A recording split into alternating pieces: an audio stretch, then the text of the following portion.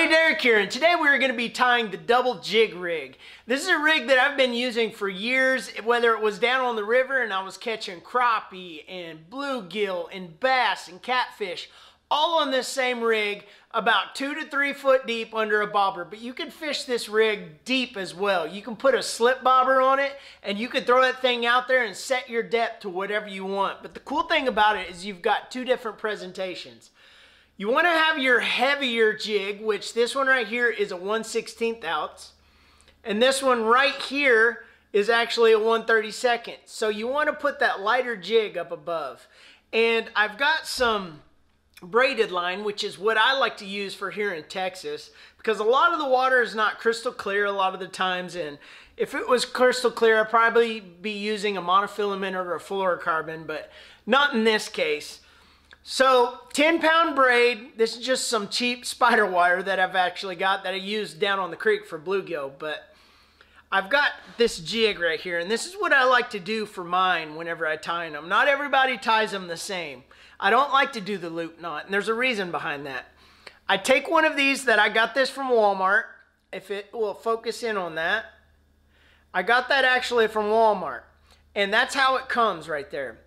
But what I like to do is I like to take the head of where the tie-in is right here, and I like to bend it forward. So if you look at this one, I've already bent it. Now look at the difference in how those are. You see how this one is a lot further forward? I just bent it forward a little bit and pinched on the weight to keep it in that position. Now that is critical for the way that I fish it. I don't like to put a loop knot on this one. Now I take my line and I basically loop it down through here. Oh, if it'll go through. I loop it through, and what I like is the improved clinch knot. And there's a reason behind that. I've been bass fishing for years, and I've been using the improved clinch knot. I don't worry about the Palomar or anything else. And all I do is I just run it through, and so I've got that loop. So now I just wrap it 5 times. 1, 2, 3, 4, 5. All right, and then I take it back through this little loop that we created right there, and then pinch it. And now we've got another knot, another little loop, if you see here. So we just take that tag in and run it back through that loop, and now start to pull it tight. I gave it way too much, but just cinch it down. Pull the tag in so that knot all kind of comes together. And on braid, you got to be careful, because it can catch and it'll actually make a loop knot if you're not careful. Now you just cinch it down just like that. Now if you want something to look more like a bait fish, now look at how that is sitting. It's sitting off to the side. See how that's sitting off to the side like that? That is what you don't want. So what we're going to end up doing here, just like a drop shot in bass fishing, it keeps the lure to where it kind of sits horizontal, just like a minnow would, not a minnow sitting up and down vertically. So you just come back to the eyelet, and you run your other line that you're going to be tying the other hook onto right back through there. Let's see if we did this correctly, and then pull it down. And what that kind of does is it kind of makes it more of a vertical presentation, whether it's sitting on the side or not. I mean, look at how much better that is. It's sitting just like that. It's not completely vertical, but you can actually play with the knot on the line and kind of pull it like that. And it will set that thing to where it's almost at a vertical position.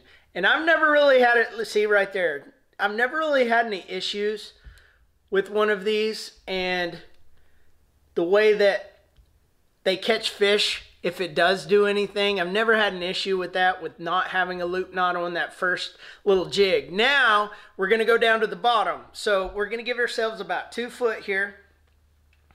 We're going to take our other hook, and we're going to tie another improved clinch knot.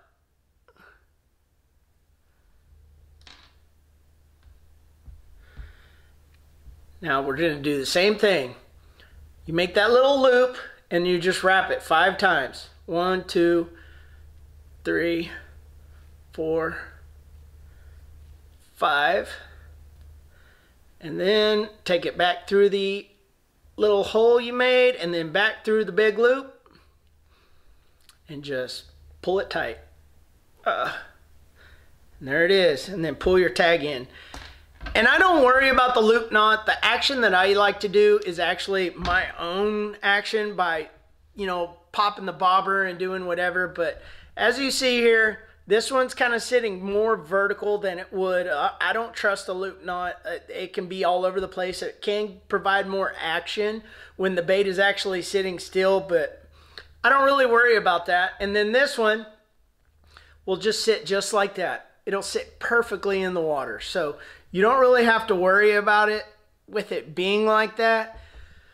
So now we've got our setup and we can go fishing. Now this one's about 2 foot difference. So above this, you would just set your bobber above the lighter jig, whatever depth, if it's a set bobber or a slip bobber, and go fishing and just pop that bobber along and it'll just basically pick it up and flutter these back down. You put on jigs or grubs or any kind of like curly tail or just about any kind of profile that's going to mimic a bait fish will be perfect on the ends of these jigs. But let me know how you guys tie them. If you do the loop knot or prefer the loop knot for a certain reason, I'd love to hear from you guys. But thanks for watching, you guys, and subscribe if you haven't already. Like this video if you liked it, and I'll see you guys in the next one.